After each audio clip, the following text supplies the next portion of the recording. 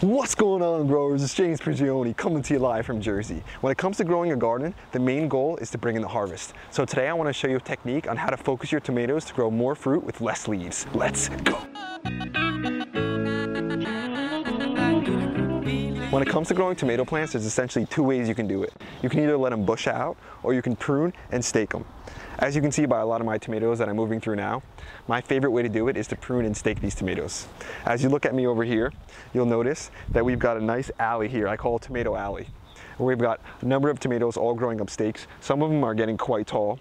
I myself am over 6 foot, and this one's kind of low, so this one's about, I'd say about 5 feet by now. And you can see the way we have it is it's got a lot of airflow, a lot of space underneath here, and the reason it does is because we prune these leaves. So the idea with this is to prune some of the lower leaves to increase the airflow, to reduce the chances of getting pests and disease because we don't have any leaves touching the ground. When it comes down to it, growing tomatoes like this in the prune stake method, overall you're going to get a lower yield per plant, but in general you're going to get a higher system yield because we're growing vertical and we can fit more tomatoes in less space. So what you want to do, as you see this tomato right here, is allow the tomato to grow up one single stalk up the stake.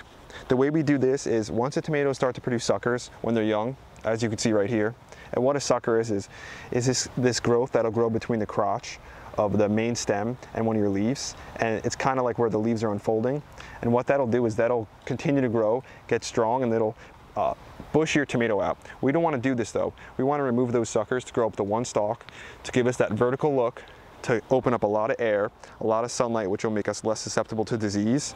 But what it'll also do is allow us to get, like I said, maybe less tomatoes, but they're going to get bigger. They're going to be higher in more vitamin C because they get more sunlight. And overall, it's just going to give us that open, airy look, especially if you're in a humid climate like me.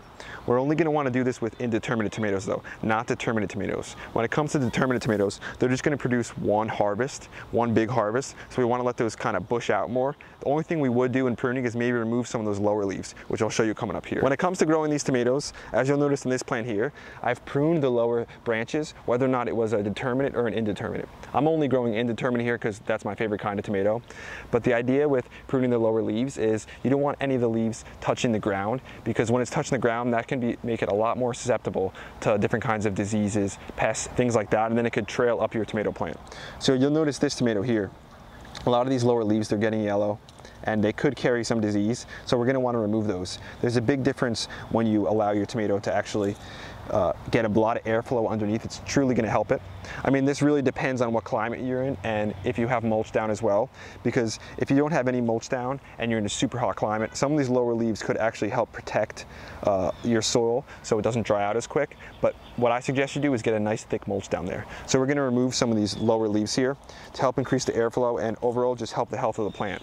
The timing of this is important though. We want to make sure we do it on a, well, I think on a nice hot dry day. You don't want to prune this tomato and then have the rain come the next day, because the more rain, the more water, it's just going to open you up to more susceptibility to disease. Now I'm going to remove these lower leaves here. As you can see, some of them are starting to yellow. So this will really help increase the ventilation, like I mentioned. I'm just going to take these leaves out. Be gentle, make sure we're not cutting into the stem at all. And this has definitely helped. This variety here is a goldy yellow tomato. So it's a nice heirloom variety. And after I move all these leaves, I'm going to make sure I throw them out. I'm not going to leave them in the garden because we don't want to leave some of these dead leaves in here. That'll just be an increased chance of bringing that diseases in, which we truly don't want. So sometimes when I have some leaves here that I don't want to cut, I'll just cut about halfway, like right here, to make sure it's not touching the ground at all. And if you want, you could remove some of these leaves up to the first fruit cluster if you live in a super humid climate. But I like how it is right here. I want to keep some of the fan leaves because I think that helps, you know, with the photosynthesis, and helps actually increase some of the size of the tomatoes and some of the flavor. So I like to remove some of those leaves, but what we want to do is overall make our tomato focus truly on production. That's how we're removing these leaves at the bottom here, to bring the ventilation, to bring in some of the hormones to actual production of tomatoes. That's another reason we're removing those suckers. Those suckers can just spend a lot of growth and a lot of hormones and a lot of energy on growing. We want this tomato to focus on producing. As you can probably see by my face, the sweat coming off of it, that it's hot out here today. But that's no reason, in my opinion, for us not to get out here, to take advantage of this day, to get some of the work done that needs to be done, to help get us closer to that harvest. So some people, when it comes down to it, they either complain or they look for excuses, and other people get out here, they plant, they take action, because basically everyone knows that we should be growing some of our own food if we can, if we have the space. So even if you have a patio or something, I encourage you to get out there, to get some things planted, to eat that fresh food for yourself, to get those nutrients that you just can't get from things in the stores. If you guys are enjoying the video, hit the subscribe button, and if you want to contribute to the channel, if you love what we're doing here, check out some of the merch. Here's a new turquoise shirt that I just got. I love this color. I think it just pops, and I think it kind of, so people can see that food forest, maybe question, what is that? Look up online, and we can get more people growing food forests and working with nature and just getting back to the way things should be. Here's another location where we're growing a lot of tomatoes. As you can see, we're growing them vertically, getting use of that most space as possible.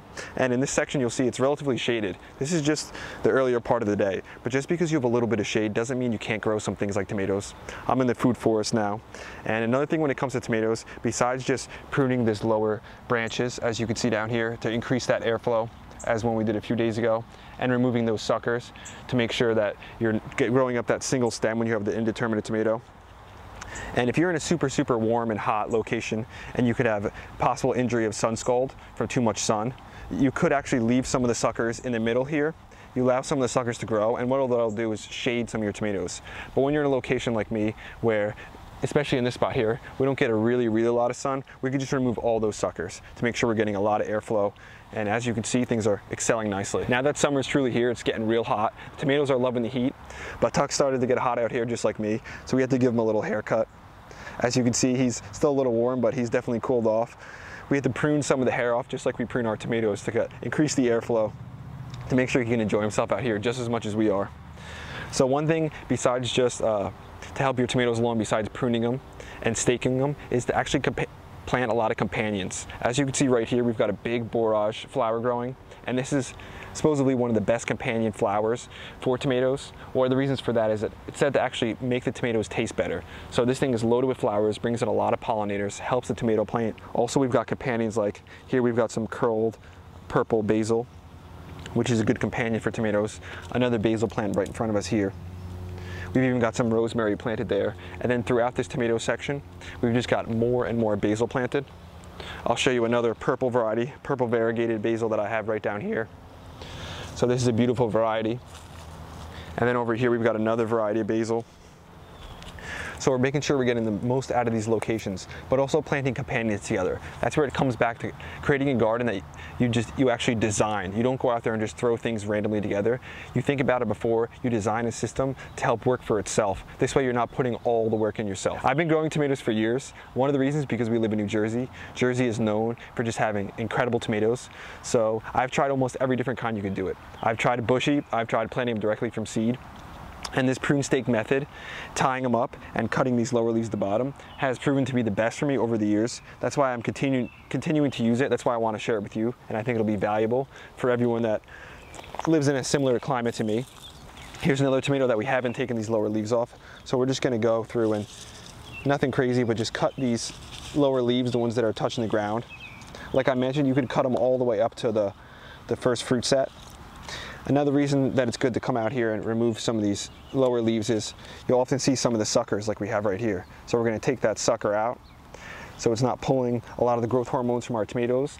And like we've mentioned at the beginning of the video, we're going to remove a lot of these leaves like we did down here and allow the tomato to focus on producing fruit. That's the goal. That's why we're gardening out here. We want to make sure we're eating the fruit right from the plants and getting as much as we possibly can. We're putting some of the time in, we're putting some of the effort in. We want to make sure it's worth it. That's today's video, growers. Thanks for watching. I hope you enjoyed it. I hope you got some true value out of it. And I hope by watching this video, you go out there, you take the chance to prune your tomatoes, to remove those suckers, prune some of the lower leaves, open up to more light. I think it'll bring you a lot of success. Like I've said, this isn't the first time I've ever done this. I've tried many different methods, and this seems to grow best, to give us the biggest harvest. And again, we're growing vertical. We're using that extra space.